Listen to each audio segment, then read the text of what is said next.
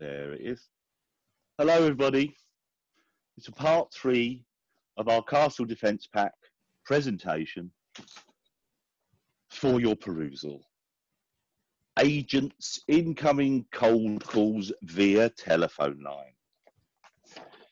splspro.com frequently asked questions about agents cold calling, administrative account balances, collection, orders, debt collection agents after Mr. or Mrs. trustees. Well, this is a practically interesting area, as one's landline and mobile telephone lines are not listed as public and commercial access points for trade, levy and commerce.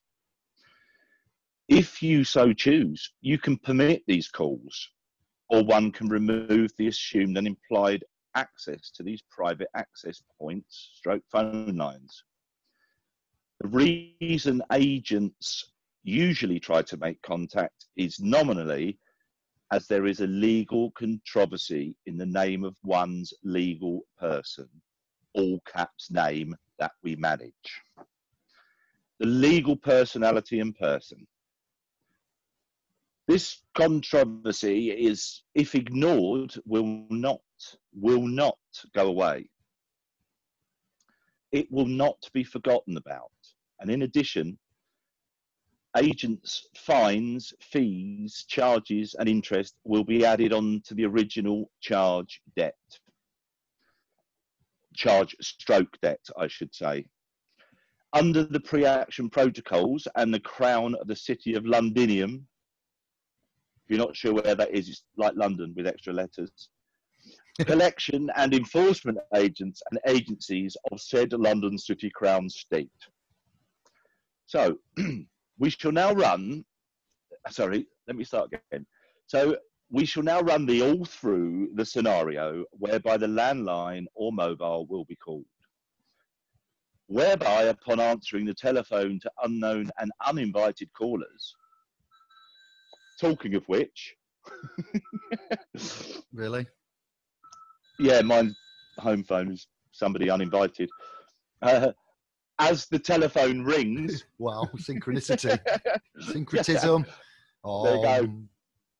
It's probably the government telling me I've got to register. Anyway, as the telephone rings, one answers and one says, hello only. No name or calling is given by one at this point. No other word, just hello. How may I direct your call is sufficient. Then wait for the uninvited caller to say hello and ask for the legal person they are looking to obtain via tacit acquiescence of a woe man. Your legal personality, fiction, person, straw man. Previously, we used to answer as Mr., Mrs., but not these days. We are learned and not sinners and debtors. Flesh and blood natural man is in the grantor.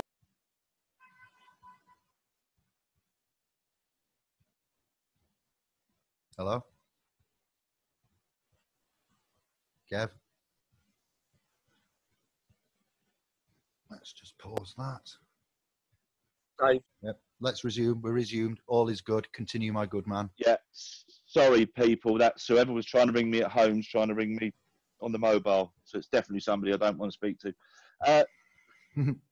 Right. Where were we? We could have had a live. Okay. It wouldn't have been fair, but we could have I could have done it live then. They were lucky. Here's one as we live. Come on. Wow. Sorry, where were we? Okay. Previously, debtors, we used to sinners. answer as the, yeah, right. So, grantor of dominion is where we were. God. Settlor. Woe man, be as kings and always in honour.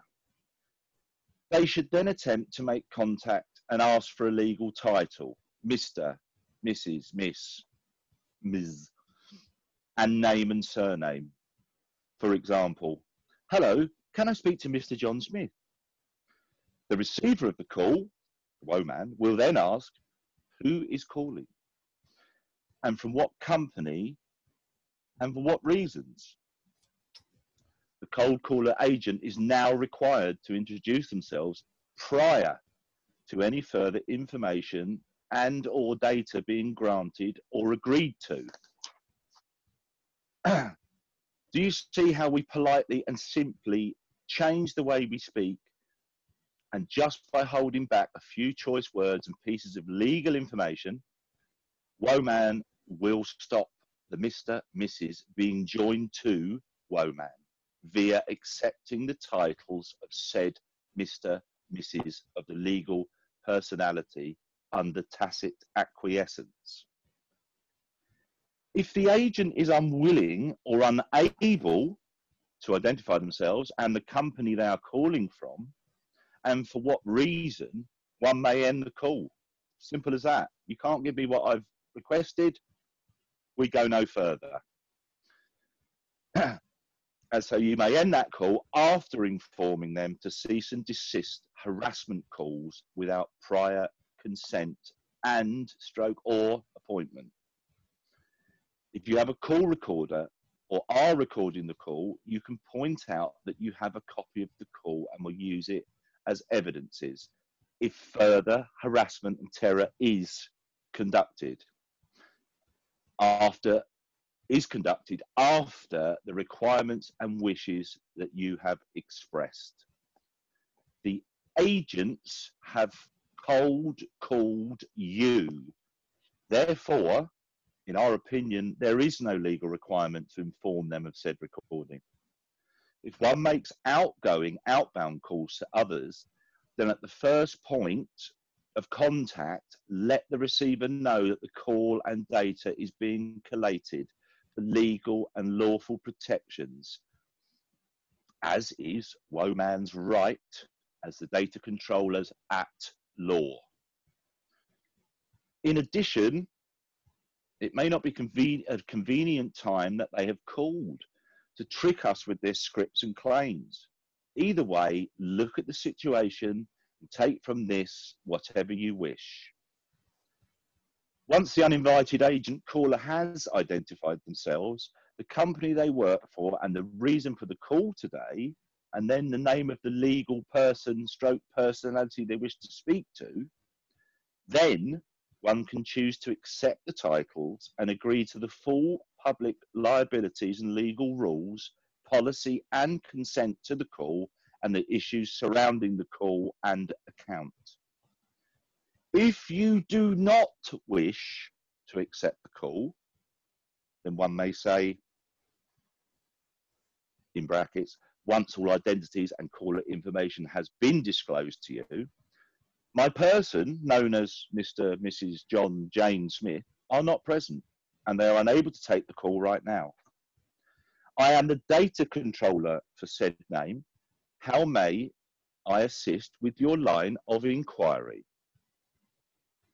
Excellent. Thank you, Kev. I shall continue.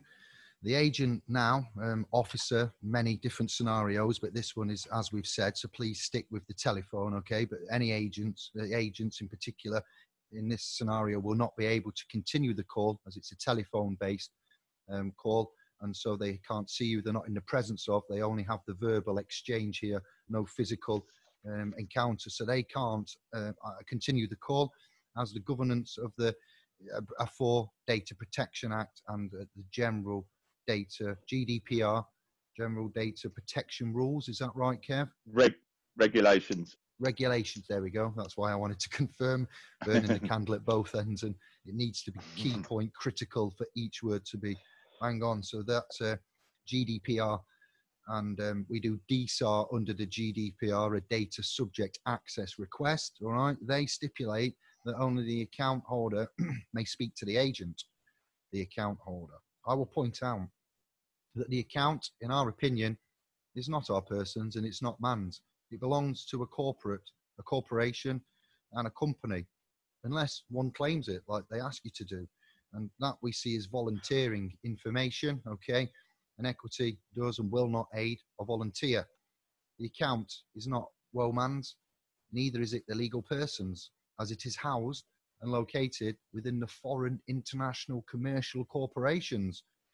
Foreign, yes, they are foreign, and one really would require an international treaty in order to conduct any activities with such an entity.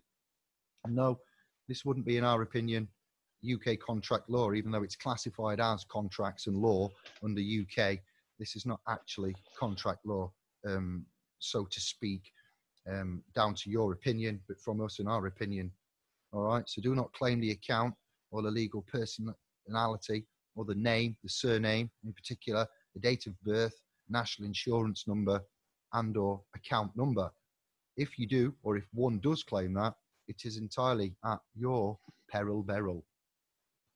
The caller or the agent, the phishing one, yes, collection, revenue, account administration is going to ask who they're speaking to. And they'll probably say, we have this number and line listed as Mr., Mrs., John, Jane, Smith. Is this an incorrect number? One may consider, because you've got the data protection now, to answer that as you see fit, if that number is correct or incorrect, and this is why we're here. So you may reply with the following. You are speaking to I, Woman, David, John, Jane, settlor and grantor of this non-commercial private estate and homestead. I am the data controller. Then the agent caller will usually try to obtain joinder again as per the script they have in the data fields on their computer systems. They will ask again, may I ask what is your date of birth? They don't know what they're doing. They're following a script on the screen, simple as. They're required to fulfill these fields. They will inquire, and you may reply, Woman's date of birth is hearsay. I was born in 1980. That's all I can tell you. Where is Mr., Mrs., John, Jane Smith? The agent will ask. May I speak with them? At this point, you may try to explain your new position to the agent and attempt to verbally express the correct trust to them. And we have given you notice to agent, notice to principal, is notice to agent.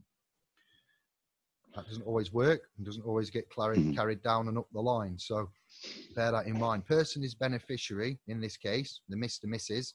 The agent of said company can now be the trustee, and natural flesh and blood man is grantor, biblical sense, settlor, lawful realm.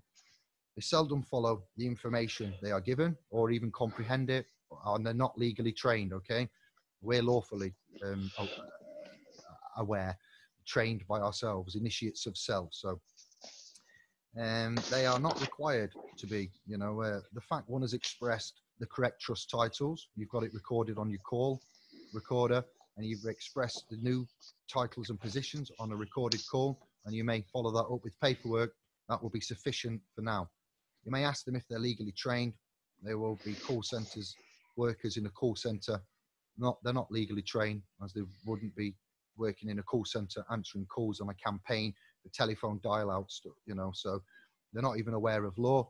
They may be aware of statutory law, such as consumer credit agreement, human rights, and other such instruments we have to assist Hugh Womans with. Human, all right, so it's a play there. Hugh man, Hugh womans, Hugh womb man, man of the womb with person. So just bear that in mind. Frequently asked questions about cold calling. We have, what is cold calling? Cold calling, is the act of making uninvited visits to private residents' homesteads to sell goods and services. And we get asked, is cold calling illegal, or is it in fact unlawful? Well, cold calling is not illegal. However, any trader that ignores a sticker or notice on a door on property stating that you do not wish to receive cold calls, peddlers, and traffic such as, they may be committing, this is legal talk, remember, an offence, a criminal offence. So it would be an offence, not a criminal offence, but they list them as criminal offences. We have separated that before, and see other videos. Also, any trader that ignores any request by you to leave and not return is then committing a criminal act, okay? Because it's trespass, and trespass, forgive those who trespass, and etc. It comes in many layers, trespass, and you can see where it started off. Its beginning of life, it wasn't legal. was in the Lord's Prayer for one of the earliest, not the first, but one of the earliest representations of that. Anyone who does cold call and offers to sell you goods or services that cost more than, and we need to check this is to be confirmed, around about 40 to 50 pounds, are required then to provide you with a written notice giving you 14 days to cancel the agreement. We haven't validated or confirmed that. We will do so. You are free to search and do that now. Anyone who fails to give this notice will also be committing a criminal offence. Forgive me, this is just how we've written it for you to understand, but a crime against man. Legal would be, complain, and an offence. Lawful would be a crime. Depends how you go. So we've used both of the areas there. They are not to be used together. It is either criminal or it would be an offence. Criminal, private, public offence. Which trading standards are able to investigate? Should we buy from cold callers? See videos 1 and 2 for your answers on that. And splspro believe that owners, residents have a right to choose whether or not they wish to deal with cold callers by displaying a notice, sticker or sign on your door. That was a bassy aeroplane, I think, yeah? There's something going on here, yeah. Yeah, it's all right, it's good. It's a prop. By displaying a sticker or sign on your door, notice, etc., you should be able to express your wishes to be, you should be able to expect your wishes to be respected. Okay, notices, doctoring of notices, that's why we say that. If they say I didn't see it, draw their attention to it, get yourselves off without opening the door. splspro safety information for man's home castle is never to deal with cold callers. Cold calling is a favourite method of rogue traders whose only aim is to get as much money as their victims as possible.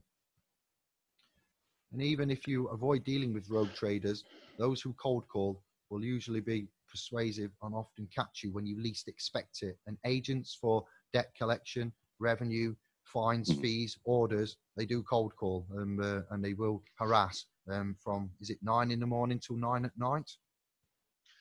They will, yeah, it's supposedly, but they have been known and are particularly good at turning up extra early. I'd just like to add just a quick one, not to hold this up too much. Yeah, there are pre-action protocols that these firms have to adhere to. So if they just turn up at your door and you've not had a letter giving you 7 days notice, then they haven't completed pre-action protocols, which means they've just voided what they're doing. That's a fact. So there are pre-action protocols. They can't just turn up. They do just turn up at your door, but the rules actually say they're not allowed to do that. They have to inform you first. Yes, That's we'll expand on that on the watch parties and comments, and we'll get the with the actual scripts from the areas of the policy. These are rules, policies, pre-action protocol, public areas of law there, which we can get to you. We have links in the document, many and various. Bear with us. We've put this together in rather a short time against all odds on a wing and a prayer. And it's easy for me and Kev to say what we're going to do and what we want to do, but getting it down, the choice of words, the scenario, as we found, is a little bit more technical. So we're going to close down from me and hand over to Kev. He's going to explain how we can prevent cold calling traders from calling at homes, and furthermore give you expansion on that. So when we say cold callers, we're on a video now with agents of collection and levy and fines and fees, but they all classified as one. But remember what the topic is here, and thank you. No problem. So trading standards is always a good port of call. They're very helpful in my experience. I've had nothing but positive stuff when I've reported or had some interaction with trading standards. My personal experience has always been very good. So we're just coming up to some issues here. So trading standards have their own stickers, which I do believe they'll supply you with for free if you contact them. These stickers are designed to make it clear to any would-be cold callers that they are not welcome. And we hope that most traders will respect your wishes and the sticker. However, we do not guarantee that by displaying a sticker, you will not receive visits from any cold calling traders. They are persistent little buggers. If traders do ignore your sticker, please do let us know and use the template letter at the end of this publication to send to, well, that will be up on the, obviously we'll place that up for you to see, to send to the trader. If you have an address for them, to ask them not to call at your home again. We will use the information from you to build up intelligence and identify the worst offenders who we may be able to take action against. We cannot reply to every request, but in the case of an emergency, particularly where a trader is on the scene or a suspected rogue trader is expected to return at a particular time, we will try to get officers out to you. This is trading standards, by the way. Can I just clarify? This is not, it's not Yeah. Dave and I. It's not Dave and I coming out in our uniforms. I'd like to do that one day, but for now we can't. No, thank you. Yeah, well said. It's coming. Future. If you're vulnerable, elderly, less abled, and you're on your own, you're isolated, we will take on. You will give us authority. I will eventually down the line, emergencies, emails, and etc. We will then pick it up at the earliest opportunity, and then we would look at assisting in the best way we can with that when we say yes. So that's just a generalization, isn't it? Yes. Very good. So that, you know, vulnerable, you know, as Dave was saying, elderly, people on their own, people who are ill, it comes under vulnerable, and get the property marked down as a vulnerable person who's living there. Very important. We can utilize this from the interaction on Facebook. Instead of sharing what might be going on, what we think is going on, and getting into the hype and waiting for queue, we can actually utilize the man's time in the splspro.com Facebook family. And we added a 60-year-old supporter in there the other week, and she's been overwhelmed with the love and support information. So that's how we roll. We can do it, and we operate with the systems that we have, the ones that we are not using to full effect and to full benefits. And that's how, if you're wondering, well, how would we do that? You go onto a free public access domain, which is called Facebook, and that allows us to then manage 24/7 with the daytime, the nighttime hours that are there, because I've chatted to them at 3, 4 in the morning when I'm doing my work. So it does work. And then we have the private domain for the more hardcore supporters and development education. So that's where we'd look at it for the time being. All right. And we have emails as well, but that site on Facebook is manned. Somebody there more or less every hour of the day, and it works well. So we've utilized it before, and we are able to do it again, aren't we? So all right. Indeed. Thank you, Tim. Okay. So, can I refuse someone entry to my home? Yes, absolutely. You do not have to allow anyone to enter your home, and can refuse. You should never, I repeat, never allow anyone into your home unless you are able to make sure they are who they say they are and that they have a reason to be there. Honest callers will not mind being challenged. Absolutely they won't. How can I check whether a caller is genuine and has a legitimate reason for calling at my home? You may ask. Yes, please. Very few people will actually have a reason for turning up at your home unannounced and without an appointment. However, on rare occasions, some honest callers may make unannounced home visits. The most likely people to visit your home unannounced are utility companies attending to read a meter. Most of these companies operate a password scheme, allowing you to register a password. Once you have registered your password, any caller from the company should be asked to provide the password before being allowed in. You should be able to find the details for registering a password on your utility bills or by calling your utility customer services department or service teams. Do you need a license to cold call? You do not need a license to cold call.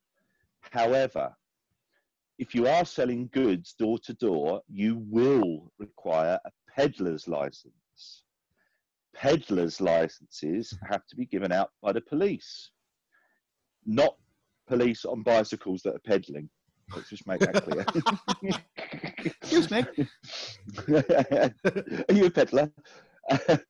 Each individual caller must have a peddler's license and not just the employer. So if they're working for a firm, they still have to have an individual license. The firm's license does not cover them, is how I take that. Over to you, Mr. Jeremita. Mister, is that a trick? Brother, David. What's that? Sorry. He's tricking me, everyone. I'm tricking him. I'm Trixie. What we got here? So we also have on the other videos, the microphone. So yes, I appreciate that's laminated. We're giving these PDFs away. You can get these from the Facebook domain now, and you can get them from the .com domain. That's your private property removal of implied rights of access. You will see that as an notice of removal, NOROIA, notice of removal of implied rights of access. So when we abbreviate it, NORIARA, it looks weird, but that's what that would correlate to. And that's formatted just for you to change the email address somewhere. Oh no, it's on this one. This is the borderline ruling that we found that I couldn't find and citate actually anywhere, but it appears the police do use this, and it's got the criminal, where are we? Section 68, Criminal and Justice Public Order Act 1984 for you to look at. And it's also got notice, admittance, private property trespass, seen strictly by appointment only, and then you'd email or contact. I've put contact at splspro there. You would put your email there. I don't want emails from the private domain and emailing contact. You put your email in that bit. All right, so we'll get them to you. Old fire, and we have got them to you already a long time ago. Anyone who cold calls offering services like home maintenance work does not need a peddler's license. A peddler's license is not a guarantee that they will act lawfully. And it does not allow them to call at your home against your wishes, okay? Can politicians, market researchers, religious groups call and knock and, try the same? Our notices are not designed to prevent politicians from canvassing, that's another word, as well as peddling for elections, religious groups or market researchers. However, residents do not have to speak to anybody at any time at the door that you're not expecting, okay? Now, if somebody knocks from an emergency services, it's a different kettle of fish. Somebody knocks, in a uniform, you do need to acknowledge them in some way and ask what and where and why. If there's a building emergency, fire, risk, gas leak, things like that. So when we say this, it's not saying you don't ever need to answer your door. It's you have to make the judgment call there. And there are times where they will break down the door to get access if it is a HSE emergency. Those people that can do that, emergency access rights would be the services as we've found. Okay, so can charity collectors call at your door? Your notices and stickers from the trading standards are not aimed at stopping genuine charity collections. Okay, we're not here for that. However, we would expect charity collectors to be able to show identification, conform with the security home castle defence we're giving you here. Some charities ask for donations to be left for collection using a bag or leaflet. If you get requests like this, you should always read the details provided, as not all collectors that act in this way are acting for charitable purposes, okay? Often you will find that the collector is a business collecting items to sell for profit, and they will include a company registration number on their paperwork as opposed to a charity registered number. All charities must be registered with the Charity Commission. All legal charities must be registered with the Charity Commission there. To check whether an organisation is a registered charity, you should contact the Charity Commission, and we have a little link there, I believe, .gov.uk, government organisations, charity hyphen commissioner. Furthermore, any charity, wait, I've just skipped too many pages there, Kev. Just bear with No, you me. haven't. You're right. You were exactly the right place. Furthermore's gone. I've just lost the word furthermore. So any charity carrying out collections. I'm just going back up the page. It just skipped and jumped. So, and I refuse somebody into my home is there. Do you want me to crack on? Yeah, carry on, please. I've got lost. All right. So any charity carrying out collections for money has to get the permit giving permission for this. If you want to confirm that the charity collection is authorised, you can contact the licensing team, which will probably be your local authority council. That's where I would start, because it would be the area they're working in. They would be responsible for licensing those entities, individuals, scumbags, whichever fits. What should I do if I receive a cold call? Trading standards recommend residents always say no to cold callers. We are always keen to be contacted by anyone who receives a cold call. Officers may be able to respond to incidents of cold calling by rogue traders to help the victim and disrupt and take action against the cold caller. Even if the cold caller has gone away, get in touch. We are always keen to have information about what happened. There you go, people. Yes, so they would get in touch with trading standards primarily, and anybody you need to report that to, that you decide that you think you need to report that to and make inroads to, and afterwards via the Facebook or the private domain or the YouTube videos or these watch parties, you would then give us the information on the live feeds in the forums, dedicated private ones and public ones on the Facebook, in the Facebook trust there, and we would collate that. So there's two areas that we encapsulates the royal we of that area. So you may not go to the public, and you may just come to us, and then we will send you to the public places, and we will collate your data, area, company, debt collector, all of the things we've done that already. So, and that's the end of part 3, video 3 on the castle defense there. So thank you, Kev. That went rather well. I'm happy with that. And we're coming up with video 4 now. This will be answering the door to agents for collection, fines, fees and levies. So, it's getting exciting. It's our favourite part here. And anything you'd like to say before we go, my brother? No, it's all good. I'm surprised at how well it's gone so far. I'm perturbed. Stop you. Why did you? We've got one more video left. Let's see if we get back all right now. Thank you, brother. Thank you, Scribe. Thank you, everybody. Yeah, we love you. See you soon. Cheers. Let's get this one done.